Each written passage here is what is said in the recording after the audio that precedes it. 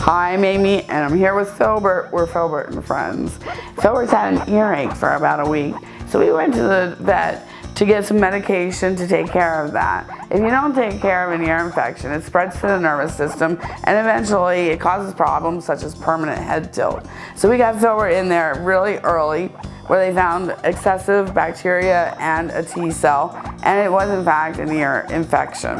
We have some ear drops, we have some oral medications that we have to take, and what I want to mention to viewers who have guinea pigs is before you get the guinea pig actually out, get your medications measured in the syringes. Make sure that you are shown how to do this properly, because the measurements are so minute on the syringes that a little tiny bit of being off is actually a lot of medication for a guinea pig. So if you're given an oral antibiotic, and we were given Baytril, make sure you don't leave the vets without a probiotic. If you don't have a probiotic, it will upset the guinea pig's stomach and they are likely to stop eating.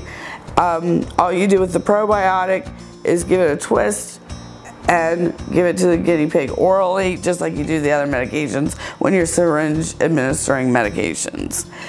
That's all we have for Filbert and Friends. Take your guinea pigs to the vet if you think that they're sick. Thanks for watching.